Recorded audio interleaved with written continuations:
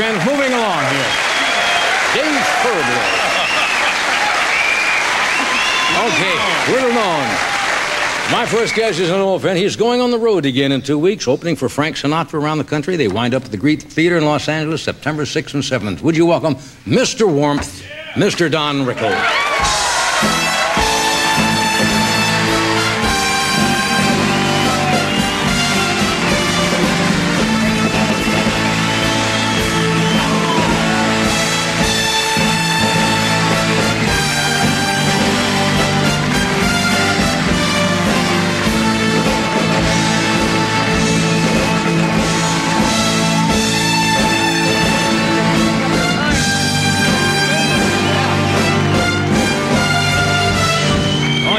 Thank you very, very much.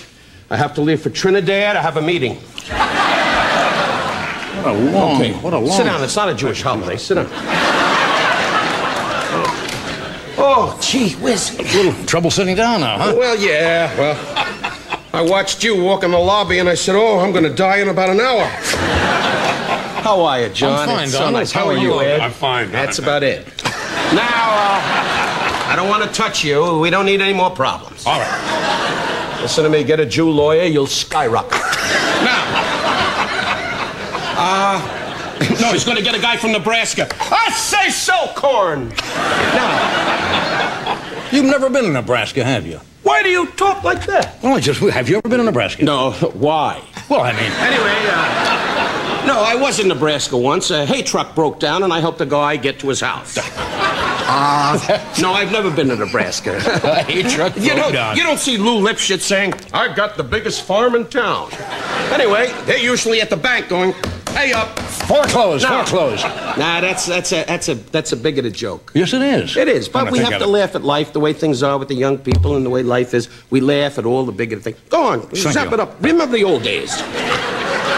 Anyway, what do you mean the old days? You know, when Ray Milland did that picture, you were the one that said, here's the way you do it.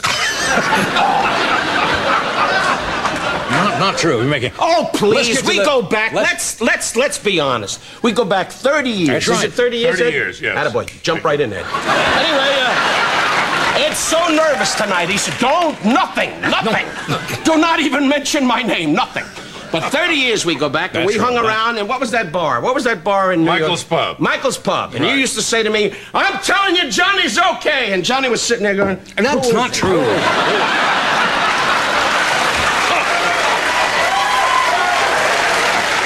That was the Copacabana. And you were trying to tear down Connie Haynes' dressing room door. I remember that. We all did that. We were in terrible heat in those days. I know Alex is watching, and you want to create a good image. That's right. Now let's talk about you going on the road. You haven't been on the road on a regular basis for some time, have you? Well, no, my car broke down. On two. But, no, I've been on. The big treat is I'm going to be with the big guy. The big guy to me is Frank Sinatra. Yeah. I know. I'm going to see him Thursday night out at Malibu, and I'm going to tell him that you don't need the lousy dinner. Right. And then I suggest you call your family. Right. And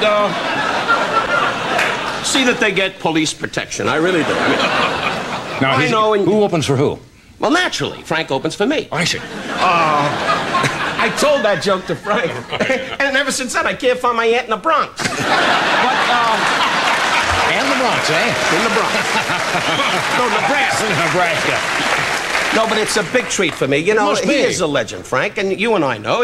I was with him. He's not a legend yet. I don't think you're a legend till you're dead, are you? You're saying Frank is dead? No. Then why the hell am I going on this tour? Frank died? Hey, Frank, if you're watching, he said it. I never said it. You look great to me. Even in the box, I'll get you up.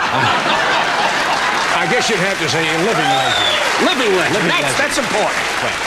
A living legend I think is better. I think so, too, for your family and your team. All right.